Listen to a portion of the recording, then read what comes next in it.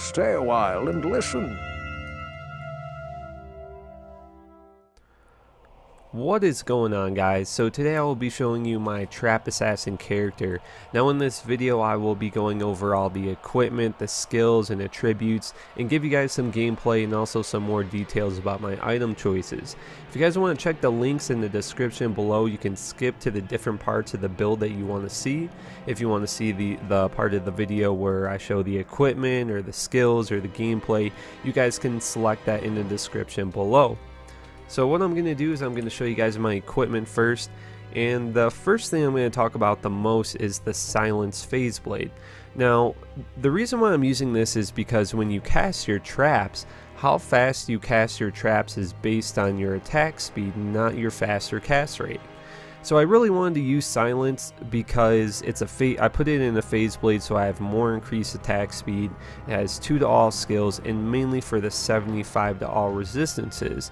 So I don't have to use Fade on this assassin. I can use increased speed, so then I'm casting my traps really fast. Now I was really lacking a lot of resistances for this build, and I don't have an any at the moment either because they're really hard to find at the moment and they're just not even on the market at all. And if they are, they're really expensive, so I really need to boost my resistances, and I think Silence was the perfect choice for this, and it gives me some magic find along the way, and it's a really cheap option for a trap assassin when you're trying to get that extra increased attack speed. There's a lot of claws out there, assassin claws. They're really expensive. They're blue and they have, you know, trap skills and assassin skills and 2 sockets, and they're really expensive and they're really hard to find. So I really think that Silence was like a happy medium for that, where you don't have to spend a ton of currency to get your items, you know. So Silence I think was a really good choice here, and it's just my personal preference for what I want to do with my character. You could probably go along with a Hodo, Heart of the Oak, or something like that, but I really enjoy using Silence, and I think the assassin looks really cool with the blue sword. So, and then I wanted to add some magic find to my character, so I have a Ist'd Shako, and then on my character I have the faster cast rate breakpoint. So for me to hit the breakpoint that I wanted to hit, I needed to get a amulet with faster cast rate and 2 rings with faster cast rate to combine that with my Arachnid Mesh and my gloves. So I really wanted to hit that breakpoint, so I'm teleporting around faster and just killing more monsters more often. So, and then I'm using Enigma, and then I'm using a Spirit Shield, and with the Spirit Shield for my faster cast rate breakpoint, I had to hit 33% on that, I believe. So it needed to be 33% or above, and I have a 34. And I'm using more Traveler Battle Boots, and on Switch I have a Call to Arms and a Spirit Shield. And one thing I really wanted to mention about this Call to Arms is I'm using a 1 to battle orders, and I really wanted to mention that just because a Call to Arms only has 1 to battle orders, I know that sucks when that happens, but just because it's a 1 to battle orders does not mean that it's necessarily going to be useless. So on this character I have a lot of bonuses to all of my skills. So if you add up all these skills, I think I would get about a level 8 battle orders combining like my skills from Enigma and Shako. So when you have a 1 to battle orders Call to Arms, I just want to let you guys know that it's not useless. Even though it is really cheap, and if you're really on a budget, I would highly suggest that you get a 1 to battle orders if you're a character that has a lot of plus to all skills. So, and then in my inventory I'm using the Assassin Torch, 1 Geed's Charm, and the rest just trap assassin skillers. And I don't have, like I said, I don't have an Annie because they're just really hard to find right now, and Diablo clones just aren't spawning. I don't really know what's going on with that. So, and then one of the main parts of this build is obviously having Infinity for the Conviction aura, so you're getting rid of some of those lightning immune monsters, and also so you're doing a ton of more damage. But you guys don't have to use Fortitude and on Dario's helmet. I mean, you could go along with something else, but that's just, you know, the basic items to use for your mercenary in the Diablo 2 community.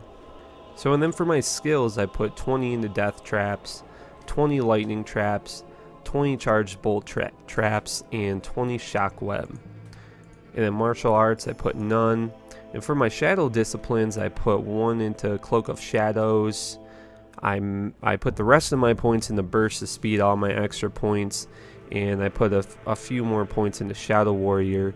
But if I really want to put a lot of points into Burst of Speed just so I can run around faster, I really like to run fast in Diablo 2. I don't know why, I just hate when I have a character that runs really slow. So I put the rest of my points into Burst of Speed. I would probably suggest you put 1 point in the Burst of Speed and then the rest of your points in the Shadow Warrior, so your Shadow Warrior is doing more damage and things like that. But that's just kind of part of the build where, you know, you kind of just have to decide those things for yourself. You know, do you want your character to run faster, or do you want your Shadow Warrior to live longer and do more damage and things like that? You know, it's all kind of up to you and what you want to do with your character when it comes to the last little points like that. So that's just what I did with my build. I just put the rest of my points in the Burst of Speed and mainly just put 1 point in the Shadow Warrior, Cloak of Shadows, and all that other stuff here. So and then as far as my attributes, I put enough strength to use my gear, enough dex to use my gear, energy none, and the rest of my points in the vitality. So and then right now I'm going to show you guys how I buff up and how I get this character started and how I set up my traps and everything. So obviously I do battle orders, battle command, burst of speed, and then I put out my Shadow Warrior, and then I cast battle orders and battle command again so I can buff her up. So what I do is when I go after a group of monsters, I set up 3 lightning traps, and then I set up 1 death trap, and then after that I just keep throwing my Shako webs in there. That's usually how I do it. So and then here's a little tip for you guys about how I use Shako web. I usually put Shako web on my left side of my skill bar and I cast all my traps on the right, but for Shako web I usually just leave it right there all the time, and then I hold down shift and then I left click with my mouse, and then I just keep throwing up the Shako webs while all of my traps are up.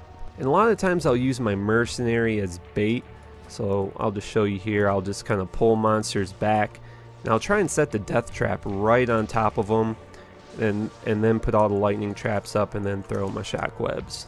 And then we'll go into a higher difficulty game after this, because you know the traps really take out the monsters really quick. Right now I'm doing just under 9,000 trap damage.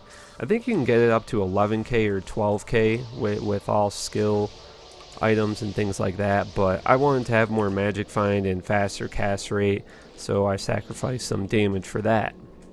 So basically what you want to do with this character is put up 3 lightning traps, 1 death trap, and then just keep throwing up your Shako webs. And every now and then if you want to throw up your Cloak of Shadows so your Mercenary and Shadow Warrior can do more damage, you could do that also. So and then we'll join a higher difficulty game and I'll show you guys how well this build works out on our own. So make 7 people in the game, so I'll make it pretty difficult.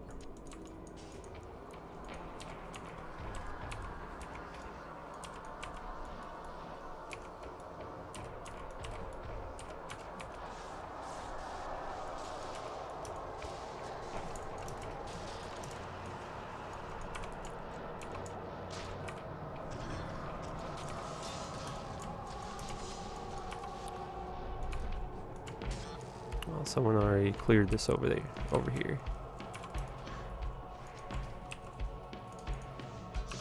But as you guys can see so far, you know, it does a ton of damage. And I really think the Trap Assassin is a lot more effective than the Chain Lightning Sorceress, which is a lot more expensive than a Trap Assassin. And I also think it's a lot more convenient when you can just throw up the traps and then, you know, the traps just do the work for you, and then after that you're kind of just looking out for the items on the ground and just protecting yourself from the monsters and things like that. And we'll join another game because everyone just left that one.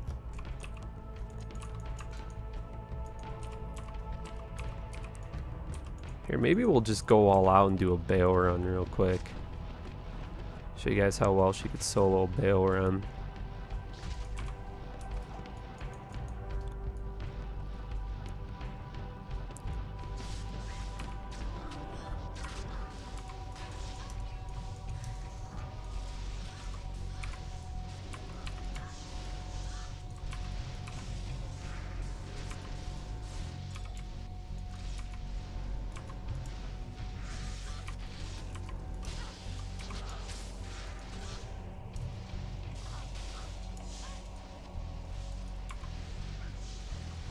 See, I didn't even have to do much there. I just kind of threw out my traps and it's good to go.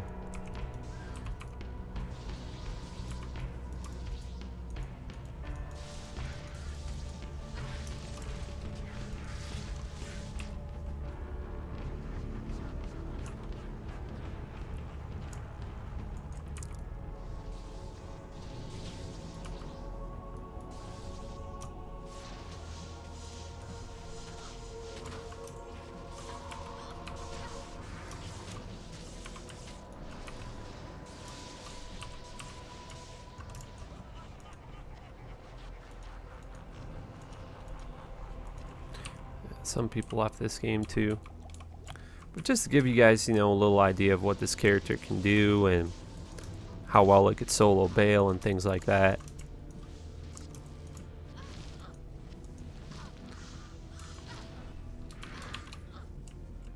But I definitely wouldn't say that this character is invincible or anything. I would just make sure, you know, you kind of teleport up, let your mercenary and your shadow warrior kind of take all the damage for you. You just kind of stay back and throw your traps up.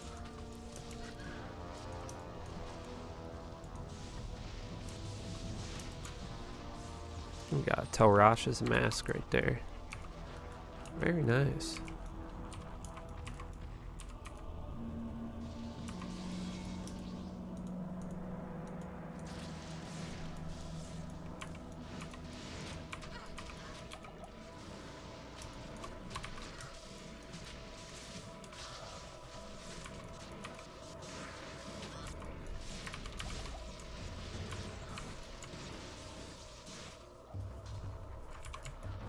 A lot of items that drop too.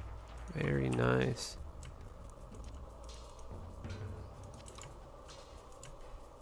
Keep that Travs.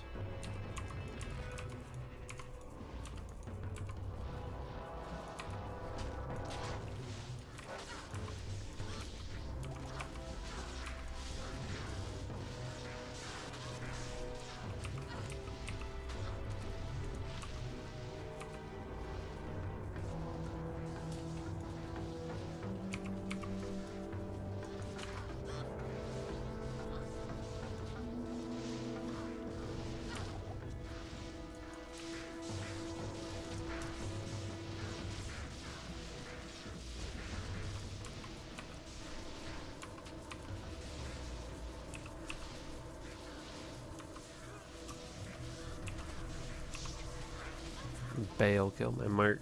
I actually never tried Bail on this character, so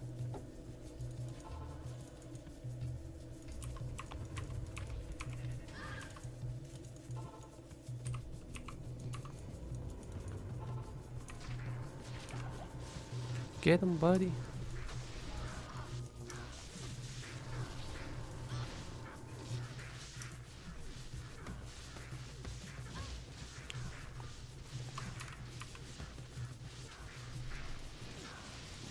Calling Shako. No Shako. Natalia's boots, which I don't want. Alright, well, that's about it for this video, guys. Let me know in the comment section below what you guys think about this Trap Assassin build, and just kind of let me know what you guys think about it. If you guys have any item suggestions or what you guys would do if it was your own Trap Assassin, things like that. So, and I will see you guys on my next video. Make sure you guys subscribe if you want to keep up with Diablo 2 content. And like I said, make sure you guys check the links in the description below if you guys want to skip back or skip to a certain part of the video that you want to see, like my equipment or skills and things like that, so you can skip to the part of the video you want to see. So thank you guys so much, and I will see you guys later.